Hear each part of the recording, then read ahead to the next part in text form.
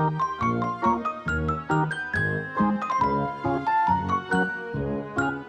of the most common mistakes in the design of a hen house is not having enough ventilation. But you say, I bought a commercially made hen house. Surely it must have the right amount of ventilation. Sadly, no. Quite a few hen houses sold commercially haven't got adequate ventilation. In this video, I want to discuss the principles of hen house ventilation. Before we get into the details, firstly, let's consider why ventilation of the hen house is so important for chickens. We all like fresh air to breathe. Just like us, chickens get oxygen from the air that we breathe in and get rid of carbon dioxide in the breath that they breathe out. Typically, fresh air contains about 20% oxygen, and that's just about ideal for us and for chickens. If the oxygen concentration in a room gets below 16%, humans will feel exhausted and mentally confused. If the oxygen concentration in a chicken house gets below 16%, the chickens will become lethargic. Since chickens normally have a high respiration rate, they use up oxygen more quickly than humans. If the oxygen concentration in a room or a chicken house drops below 6%, both humans and chickens will die. So yeah, breathing fresh air is kind of important. A well-managed chicken house shouldn't smell. Without good ventilation and hygiene, your chicken house will smell of chicken poop, including methane and sulfur, both of which can be lethal at high levels. For the benefit of your neighbours as well as your chickens, and to make your chicken house a pleasant place for you to be in and around, you want it to smell nice. The ideal temperature for adult chickens is between 20 and 23 degrees Celsius. That's 68 to 75 degrees Fahrenheit. Like us, they can stand a few degrees hotter than is ideal, but they don't cope well at all with heat. And chickens can't cool down by sweating. When they get hot, they need to pant out the excess heat in their breath. If the air in their chicken house is already hot, they can't get rid of that excess heat efficiently.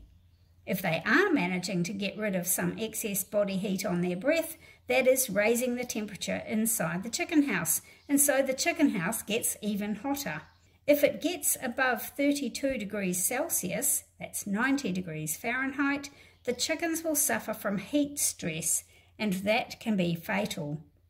Dust in a chicken house consists of fine particles of straw or whatever you use for bedding, lots of bits of old feathers and dander, and dried up particles of poop and bacteria.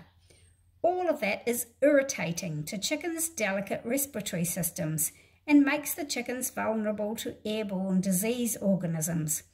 Good ventilation helps keep dust levels low and the air clear. Chickens don't sweat, but they do breathe, and their breath carries a lot of moisture into their environment. And chickens do poop, a lot. And chicken poop consists of a lot of water.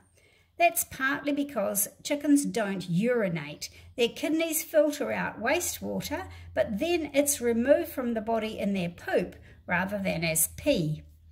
Even without any moisture coming into the chicken house from rain or leaks, there's a lot of moisture building up in a hen house. All that moisture encourages rot, rust, condensation, molds, mildew, and the growth of bacteria that make your chickens sick. You want to ventilate that moisture out of there. As droppings break down or bedding decomposes, ammonia is released into the air. If you've ever smelled ammonia, you know that even a small amount is pretty unpleasant. Ammonia irritates your eyes, sinuses, throat, and respiratory tract, and it's the same for chickens. And that irritation can quickly lead to respiratory damage, blindness, and eventually death. Not a pleasant way to go. If you can smell ammonia, the level is too high to be comfortable for your chickens.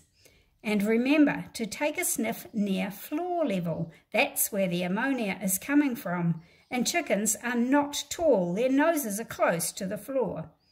Except for immediately after you've cleaned the chicken house, there will always be a small amount of poop that is decomposing and releasing ammonia.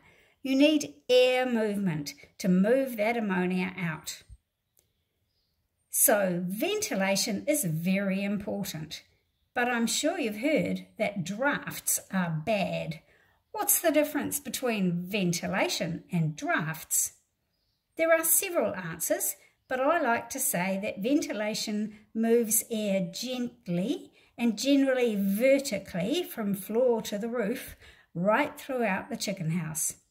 A draft, on the other hand, is air blowing briskly and directly onto the chickens. In hot summer temperatures, a cooling breeze might actually be pleasant, but in cold weather, drafts will chill the chickens, leading to illness as well as increased food consumption. Drafts can come from air gaps in the construction of the chicken house walls, as well as poorly placed windows or doors. You can check out your chicken house for drafts by holding a lit match or candle where the chickens perch. If the flame is blown out, it's too drafty. If the flame wobbles a bit, that's probably about right. If the flame is perfectly steady, there might not be enough ventilation. Now, maybe you live in a really cold climate. Your tendency might be to try and keep your chicken house as warm as possible, maybe insulate it and seal it up tight to prevent any drafts. But this could be a mistake. You do need ventilation, even in very cold climates. In fact, ventilation is especially important when the temperature is cold, and that's because of water vapour. Chickens have a high heat-generating metabolism, and their downy underfeathers are excellent insulation as long as they are dry and unruffled. On cold nights, the chickens fluff up their feathers, huddle together to share body warmth, and tuck their bare feet underneath them on the perch. Most chickens can withstand temperatures several degrees below freezing, as long as it's dry and there isn't a draft blowing on them. But that dryness is important.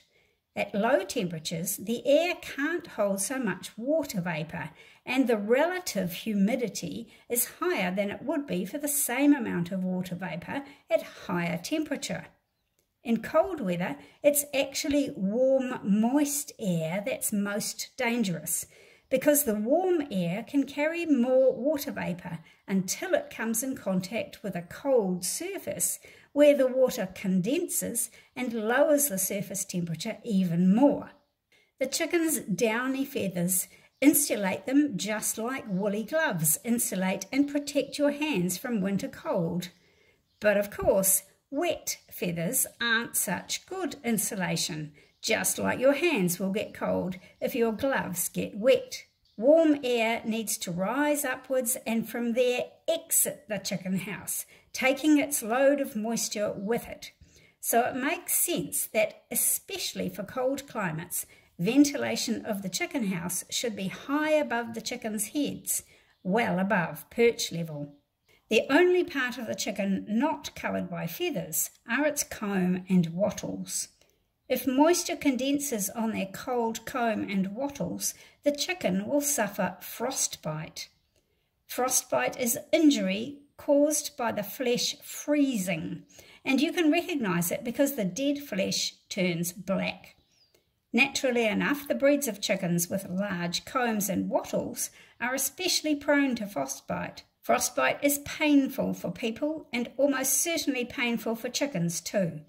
If your chickens have frostbite, it's probably not because your chicken house is too cold, but because your chicken house is too damp and drafty, because you haven't cleaned out sources of moisture such as manure, because there are cold drafts blowing directly onto the chickens, and ventilation isn't adequate.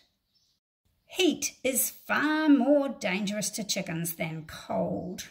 When it's hot, chickens will try to lower their body temperature by holding out their wings away from their body, spreading out from each other along the perch, assuming you allowed enough perch space for them to do that, and panting.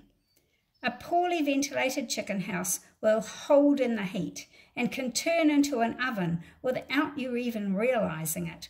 It's a good idea to check the temperature inside your chicken house, maybe with a thermometer. The principles of high vents is the same, so hot, moist air will rise up and exit out of the chicken house. In addition, openings on opposite walls can create a cross flow and very effective ventilation. But unless the temperature is exceedingly high, there shouldn't be a draft blowing directly onto the chickens. Once again, dampness and humidity are the enemy. Higher humidity makes it feel hotter and difficult to breathe. Good airflow can keep the humidity down as well as the temperature. So in summary, in hot weather, ventilation serves the purpose of removing moisture, dust, ammonia, gases and smells, plus it also helps to lower the temperature. So now that you're convinced of the value of ventilation, exactly how much ventilation should a chicken house have? Plenty of people on the internet and books will give you an answer, but actually I believe the answer is it depends. Quite a lot of variables are involved. Is your climate hot or cold? Is the humidity high or low? Do the nights get cool? Is it windy?